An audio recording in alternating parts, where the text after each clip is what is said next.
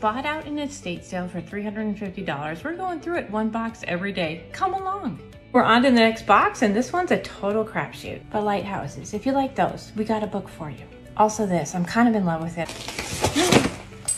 Ooh, it's a little Folly a Party. I don't know what year this is from, but you guys, it has census information. Orlando, Florida is 36,700 some, so I think we've grown a lot since then. Phosphate, Florida's hidden blessing. I mean, I didn't know that. Badminton, anyone? I'm gonna flash when I use it. Not that kind of flash, people. Something like that. Green fabric. This is like art canvas in a strip. I wish there was money in some of these. No money, but 3 tablets. Popsicle sticks and beady things. Pom-poms mixed with shells.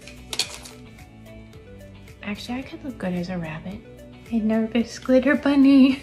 Oh, you guys that are new around here, you just don't know what you got yourselves into. We got a lot more art supplies, you guys. I will actually use those. I'll put them in junk drawer treasure boxes or in artistic boxes or give them to my daughter because she's an artist. True confessions, I tried to hide it when I was in school. I'd be like, and then I'd use them.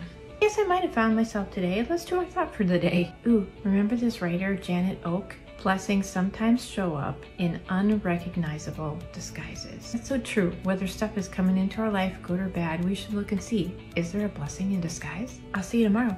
We'll open another box.